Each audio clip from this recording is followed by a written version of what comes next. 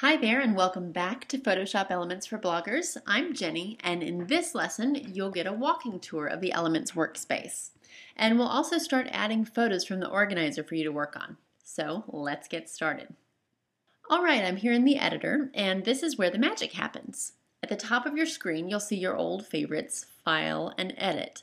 These are part of what's called in Elements the Program bar. And I call this the unabridged menu for Elements. You can access any function that Elements will do through these menus, although it's not usually the quickest way to do things. On your left-hand side, you'll see the tools, and these are what we use to work with the photos. The tools are grouped together by what they do. So at the top, you'll see the navigation tools, and then the selection tools are right beneath that.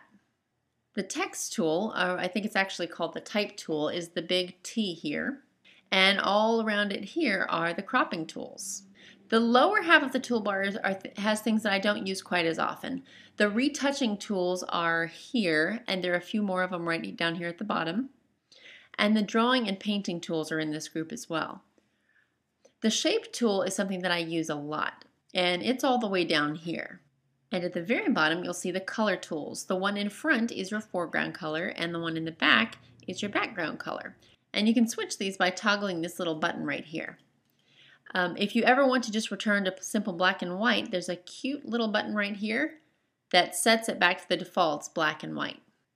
The foreground color here is what's going to be the color of any text that you might type or any shapes that you might draw. And the background, as you can imagine, is the background color. And that's what Elements is going to use to fill in gaps that might come up in your image, such as if you were rotating an image and there was some extra space at the edges.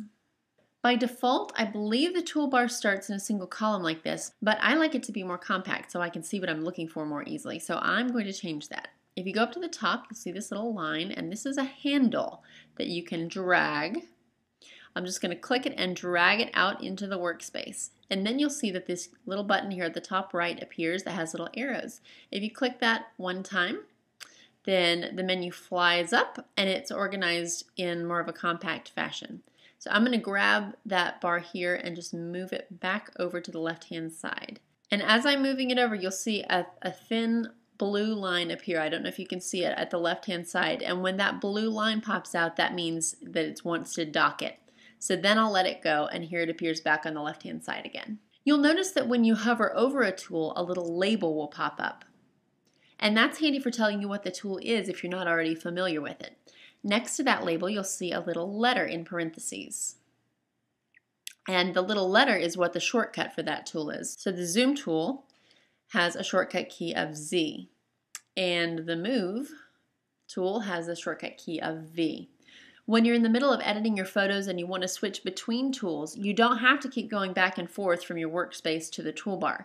You can simply push the shortcut key on your keyboard and it will change your cursor. So you'll see that right now the Move tool is selected. There's a little indentation here, and that just shows that it's depressed. That means that's the one that's active. And just watch the left-hand side here while I switch between tools. I'll move to the one just to the right of it by pushing Z. That's the Zoom tool. And you'll see at the very top, the options for the tool that you've selected are different too, because every tool that's on the toolbar over here has a unique set of options that you can use to get more specific with what you want and to have finer tuned control. So every time our tool changes, I'm going to change this to the H for the hand tool, and you'll see the options change just for that tool. So anytime you want to get more control over what you're doing using a specific tool, take a look at the different options that are available to you up here. I recommend to everyone that you start learning and using the shortcut keys as soon as possible, because it's going to make your image editing life a lot easier and a lot faster. So now back to the toolbar. If you look really closely, you'll see that there's a little black triangle in the corner of some of these images. And that means that there are more tools that are grouped together with this one. So you just click, here's my lasso tool. So you click on it and hold that down, and you'll see a flyout menu appear to the right. And these are some extra tools that are grouped together with them. They usually do the same thing, but just have one or two small differences. For a good example of this, here's the shape tool. By default, it's a rectangle. But when you hold down on it and the flyout menu comes out, you'll see that this same tool can do a number of different things. It can also be the rounded rectangle, or the ellipse, and you can use that to do a circle as well, or a polygon, and you can specify how many sides you want, the line tool, or using a custom shape. And by just unclicking on one of those, you'll be selecting the new tool. So we're going to be leaving the tools for right now, but don't worry, we'll come back and get more specific with what each one does as we start using them in this workshop. So now over to the right, you'll see your panels. At the top, under Edit, there are a few different options here.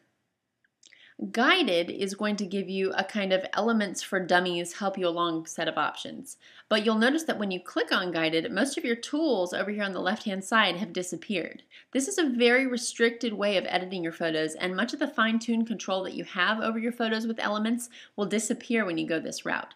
But if you are really anxious to get going with this and want to hurry up and do stuff to your photos, this is a quick way to get going. It just asks you what you want to do, and then it will walk you through doing it. And like I said, you do have less control over your images this way.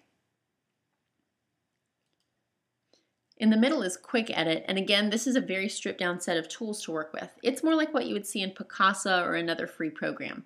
But for these videos, we're going to stay in full edit mode so that we have access to all the tools and can really do anything we want. Below that area at the top, you will see your panels, and we'll be working with them a lot in these videos.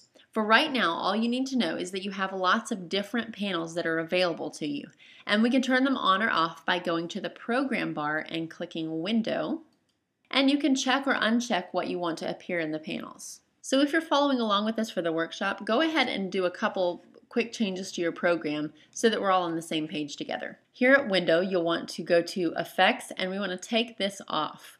The effects panel is super cheesy, a lot of stuff that you've already seen before. We're just going to remove that. The two panels I want us to have open are Layers, which should already be open, and then the Undo History panel. I like to move that up to the top for mine, and I think that's just because that's the way I keep it set up in Photoshop. But if you want to rearrange your panels, click down at the top of the bar for one of the panels, and you just drag it out into your workspace, and then you can drag it back into place wherever you want it. And you'll see another blue box appear that will show you where you can put this. And I'm going to get off of this for a sec. There are a couple of options it's going to give you. A big blue box is going to mean it's going to dock it inside that panel. See if I can get it again. Maybe I'm going too slow. There we go. That means it's going to dock it with the very same panel that it's on. It'll be another tab within that. That's not what I want to do here. I'm going to drag it up a little bit more until I see it just be a flat line. And that means it's going to pop into its own space. And you can resize these panels as well. There's a little toggle down here at the bottom. You can just click and drag to resize the panels as you see fit. My ratio is usually about like this. If you want to see more here, you make it bigger. If you want to see less, you make it smaller. Pretty easy. And finally, down at the bottom is the project bin. If you're going to be working with multiple photos from the organizer, they'll all be shown down in the project bin. And you can show the project bin by double-clicking on it. Here we go. I already had it open.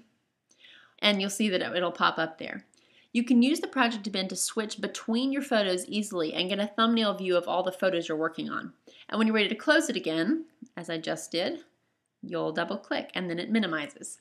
I keep this minimized usually because I like to have lots of space to work with in the middle here for editing my photos. All right, so now we know our way around the editor a little bit. Are you ready to start editing some photos? Let's go on to the next video where I will show how to crop and resize a photo for your blog.